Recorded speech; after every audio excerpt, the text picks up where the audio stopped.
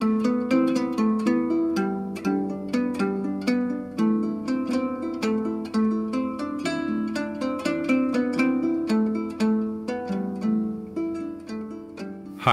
I'm Peter Adamson, and you're listening to the History of Philosophy podcast, brought to you with the support of King's College London and the Leverhulme Trust. Online at www.historyofphilosophy.net. Today's episode, Father Figures, Introduction to Ancient Christian Philosophy. As a historian of philosophy, it's somewhat embarrassing for me to admit this, but I'm pretty bad with dates. I don't mean the dried fruits or romantic encounters, though to be honest, neither of those was ever my forte either. I mean when things happened, when famous people were born, and for that matter, birthdays and anniversaries. So I'm always grateful when a historical figure has a really memorable birth or death date. The best example has to be Al-Ghazali, the great Muslim philosopher and theologian, who did people like me the favor of dying in the year 1111. You might say he should get no credit for this noble service, since this is the date of the Christian calendar. But in the Muslim calendar, he passed away in the almost equally memorable year 505. What a professional. Of course, if we do stick with the Christian calendar, no one has a more memorable year of birth than Jesus of Nazareth himself, namely 0. That's about as round a number as you can ask for. As for the precise day of birth, even I can remember that Christ was born on Christmas. Sadly, scholars reckon that the historical Jesus was probably not in fact born on Christmas in 0 AD, but in the last few years BC, which last time I checked was supposed to stand for before Christ. Nor was the year 0 AD a sudden turning point in the history of philosophy. Some of the developments we've already examined spanned the first centuries BC and AD, such as the emergence of Middle Platonism and the rebirth of Aristotelianism. The Roman Stoics come along beginning in the following decades.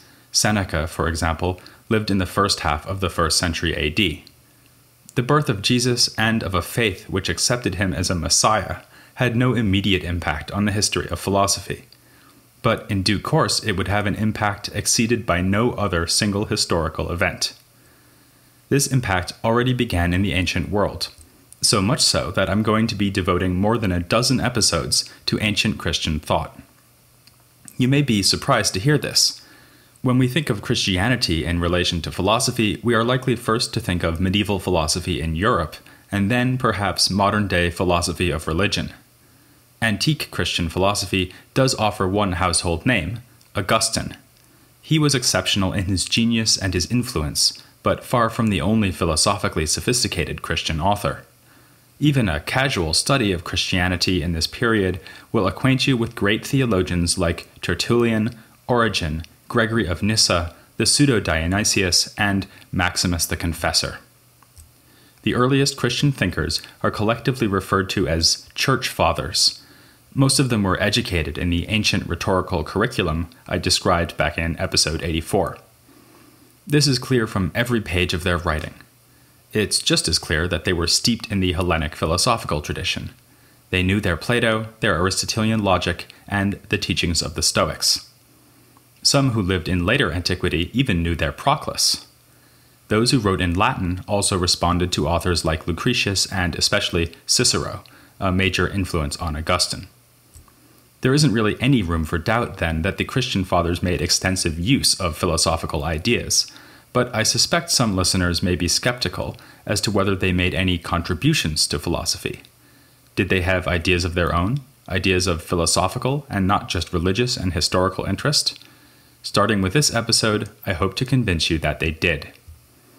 Let's first look briefly at the historical context. By the end of antiquity, Christianity will be consumed by refined and complex theological debates. But the very earliest Christians would have been nonplussed, if not stunned, to learn of the disputes that lay ahead. In the 1st century AD, we do not yet find bishops gathering in cities to dispute the technicalities of the Trinity or Platonic and Stoic doctrine being used to refute heretics. Some scholars have claimed to detect echoes of the philosophical tradition in the Bible itself, even in the teachings of Jesus, who since antiquity has been compared to Socrates. Ancient Christians preferred to detect an influence in the other direction. Unlike me, they were very good with dates and pointed out that Moses came long before the Hellenic philosophers. Thus, he could be recognized as an influence on their thought. Still, early Christian groups were not philosophical schools like the Neoplatonic enclaves of Athens and Alexandria, nor were they committed to the passionate defense of dogma.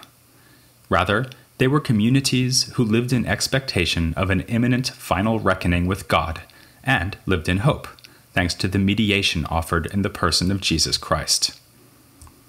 These communities were bound together by the practices of sharing bread and wine in the Eucharist, baptism, and group prayer. One doesn't get the sense that they were engaged in intense scrutiny of sacred texts. Indeed, which books were to be included in the New Testament would remain a disputed issue up until the 4th century. Though the new faith was not yet associated with Greek philosophy, it was associated with the Greek language. Of course, the books of the New Testament are in Greek, not Hebrew, and the religion was spread around the empire by Greek-speaking missionaries, like St. Paul. Even in Rome, many early Christians were Greek speakers. This helps to explain why philosophy was later able to penetrate into Christianity, and vice versa. Much ink has been spilled over the question of Christianity's Hellenic nature, and its contrast to the Jewish culture out of which this new faith grew. It has been a controversial issue since antiquity, given that the boundary between Judaism and Christianity was at first rather blurry. One key point of differentiation was that Christians did not demand circumcision. It has been suggested that for them, baptism occupied the role played by this ritual in Judaism. Christian writers of antiquity instead speak of circumcision as a metaphor, symbolizing, for instance, the way the faithful should renounce the things of the body. Before long, Christian theologians began to accuse their opponents of Judaizing. If the line between Jew and Christian was blurry, the divide between Christian and pagan was clear to see. Christians were distinguished by their ethical beliefs, especially their praise of chastity. Romans had traditionally admired moderation and self-control, but without renouncing such basic human functions as sexuality. Along with the Jews, the Christians were also distinguished by their refusal to accept the traditional pantheon of Greco-Roman gods. We've seen that the traditional pantheon was rather porous and flexible, able to accommodate divinities from Egypt and other cultures. So the Judeo-Christian insistence on a single true God struck pagans as not just wrong-headed, but bizarre and needlessly provocative. They duly accused Christians of being atheists. This sounds rather strange to our ears, but the great church father Justin Martyr admitted that he and his co-religionists were indeed atheists as far as the gods of Rome were concerned. Justin's name is a clue to another major feature of ancient Christian life. His honorific title, Martyr, refers to his death at the hands of the Romans in 165 AD. The reigning emperor? The philosopher Marcus Aurelius. Marcus's fabled Stoic restraint didn't extend to putting up with Christians, and he was far from unique among emperors in this respect. Some were more tolerant towards Christians than others, but for 2 centuries the new faith faced the constant threat of persecution, even if actual persecution was more occasional and sporadic than we tend to believe. Often, Christian writers seemed almost to revel in the danger of their precarious position. The church father Ignatius promised he would be glad to serve as wheat to be ground up by the teeth of wild animals, yielding flour for the bread of Christ. Origen, the greatest of the early Greek fathers, wrote a letter to a friend urging him to greet his probable impending martyrdom with eagerness rather than reluctance. You can see why he wrote a letter. They don't make greeting cards for occasions like this. Some felt it necessary to caution their fellow Christians against deliberately inviting martyrdom. There's a fine line between dying in the name of faith and using faith as an excuse for suicide. The Romans had what they considered to be good reason for the persecutions. When not throwing the Christians to the lions, they threw various accusations at the Christians. They called the Christians cannibals, because their ritual involved claiming to eat the body of Christ, and they at least pretended to think that the Christians' gatherings concluded with sexual orgies. But the already mentioned charge of atheism was the key complaint. The survival of the empire was believed to depend on the favor of the gods, and here were people who not only refused to sacrifice at the temples, but who rejected the gods' very existence. As antiquity wore on, the emperors themselves were credited with being gods. Christians, of course, denied this also, which was reason enough for the persecutions. These persecutions would end only once the emperors themselves became Christians. The first to do was, of course, Constantine. Which brings us to another date worth remembering, 306 AD, the year that Constantine became emperor in the west of the empire. In 305, the emperor Diocletian had relinquished power after a reign that saw particularly enthusiastic persecution of Christians. Famously, Constantine consolidated his rule over the empire at the Battle of the Milvian Bridge, 312 AD, since you ask. Just as famously, he supposedly had a vision before the battle which encouraged him to support the Christians. Whether this vision actually occurred, what he might have seen, what, if any, role it played in his benevolence towards Christianity, and when exactly he himself converted, are all matters debated by historians. We historians of philosophy can leave these issues aside, though, and simply note that after Constantine, the empire would be ruled by Christians, with the notable exception of Julian the Apostate, whom we covered a few episodes back. This made it possible for Christianity to thrive, to grow from an oppressed community to a major institutional force within the empire. Free of persecution by pagans, the Christians wasted little time in turning upon one another, as they engaged in doctrinal disputes with increasing fervor. As we'll be seeing, already in the 2nd century AD, figures like Justin were using their rhetorical and philosophical skills to uphold what they took to be orthodoxy and to refute what they took to be heresy. But the institutionalization of Christianity provided a new context and new impetus for such disputes. Already within the reign of Constantine, doctrinal clashes were causing headaches for the emperor. He was the first, but far from the last, secular ruler to attempt a peaceful resolution of the heated theological debates. In due course, disagreements over such issues as the Trinity and the Incarnation would lead to street violence, would inspire insurrection against emperors of the East, and would provoke the leading intellectuals of the empire to write massive works of mutual refutation. This brings us back to philosophy. As I've said, there is plenty of evidence that the Church Fathers were influenced by the Hellenic philosophical tradition.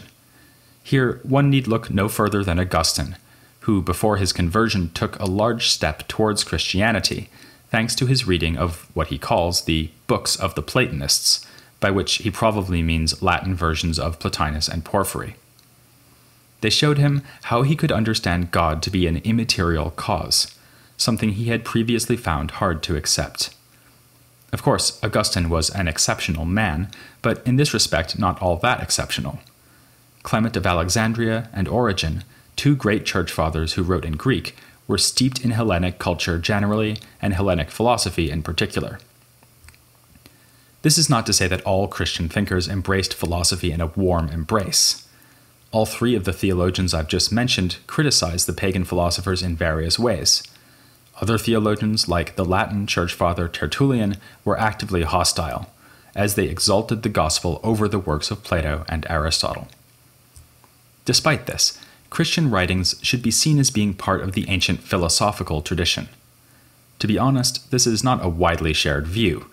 Rarely would you find papers on the church fathers in ancient philosophy periodicals, and they are not usually taught in university philosophy courses.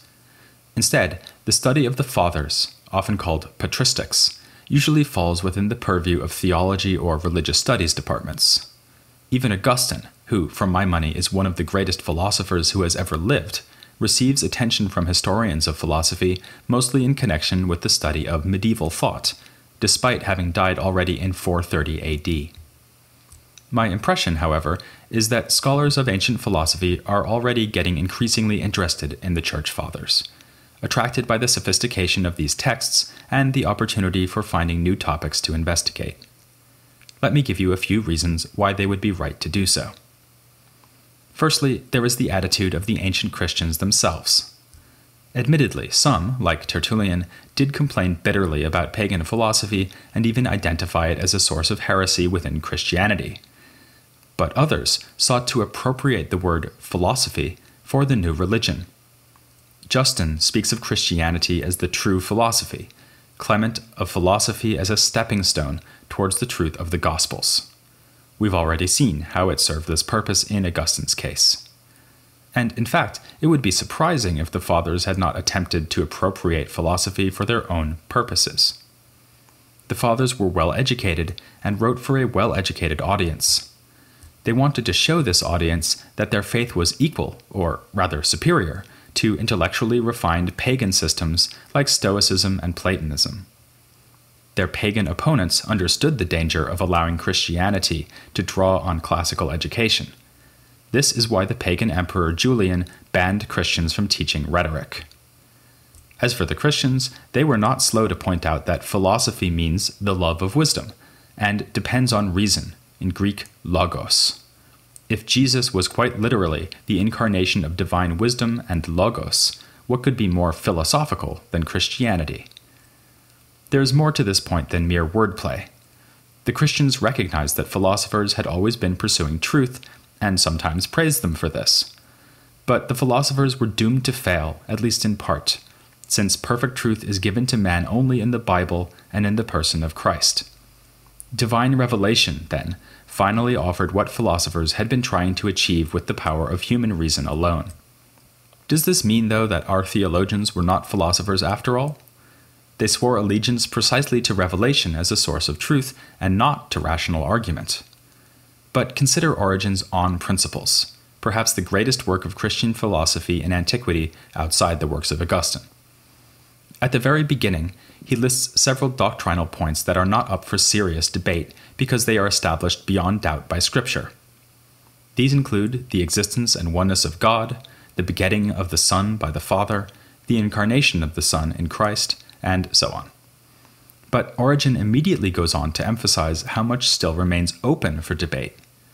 What is the nature of the soul, and how does it relate to the body? What exactly does it mean to say that the Father begets the Son? What, if anything, existed before God created the world? These are just a few of the questions Origen goes on to investigate. In doing so, he usually proceeds by giving philosophical arguments, which are only afterward shown to be consonant with the Scriptures. Often, it must be said, the supposed demonstration of agreement between his conclusions and scriptural authority is the least convincing part of Origen's presentation. It's natural that the Church Fathers should have proceeded in this way. The Scriptures were, apart from the odd textual dispute, common ground between them and their theological opponents. Certainly, theologians did not hesitate to hurl biblical proof texts at one another, but those texts were already well known to the other side, who could reply by quoting their own favorite passages. So it was common in such debates to appeal to the neutral ground of rational argument, sometimes including explicit use of logic and other tools of Hellenic philosophy. Philosophy was thus a weapon that could be used to combat heresy, to defeat rival theological theories, and, as in Origen, an instrument that could solve difficulties not settled unambiguously by Scripture. As a result of all this, we can indeed find innovative philosophical ideas in ancient Christian texts, ideas that should be of interest even to the most confirmed atheist. I will mention 3. First, there is the issue of causation. The most hotly debated theological issue of late antiquity was the interrelation of the Trinitarian persons. All agreed that the Father begets the Son. But how to understand this divine relation of begetting? Presumably, it should have something in common with the case where a human father begets a human son. This calls for a careful analysis of the causal relationship between human fathers and human sons, and an equally careful consideration of how the divine case might differ from the human case. Nor would even that be enough. After all, the Christians believe that God causes the world to exist, but they are at pains to deny that God relates to the created world the way that the Father relates to the Son. So any satisfactory position on the Trinity needed to compare and contrast 3 causal relations, between God and world, between divine Father and divine Son, and between human Father and human Son. It's no wonder that Church Fathers offer some of the most sophisticated discussions of causation to be found in antiquity. This leads us to a second issue, the special kind of causation involved in freely chosen action. we have seen that ancient philosophers, including Stoics and Platonists, thought carefully about the sense in which human actions are free. Christian authors responded to these discussions, above all to the notion of an autonomous will or power of choice, such as we find it in the Stoic Epictetus. But they take this notion much further, exploring the conditions under which a will may be said to be free. They also discuss how moral responsibility attaches to the will. Again, the context of this discussion is usually a theological debate. For instance, Augustine's teaching on the will is developed partially in order to show that humans cannot merit salvation without divine grace. But the Christians' ideas about freedom and the will lived on even once those debates had faded into history. Today, even non-Christians find themselves with powerful intuitions about freedom and moral responsibility that resonate more with Augustine than with, say, Aristotle or Plato. Thirdly, ancient Christians were fascinated by language, by both its power and its limitations. The need to interpret Scripture forced them to reflect on the way that language both conveys and conceals meaning. Sometimes implicitly, and often explicitly, they set forth new ideas about what we would call hermeneutics, the interpretation of texts. This topic had been explored by pagan philosophers and by grammarians and rhetoricians who were commenting on Homer and other classical authors.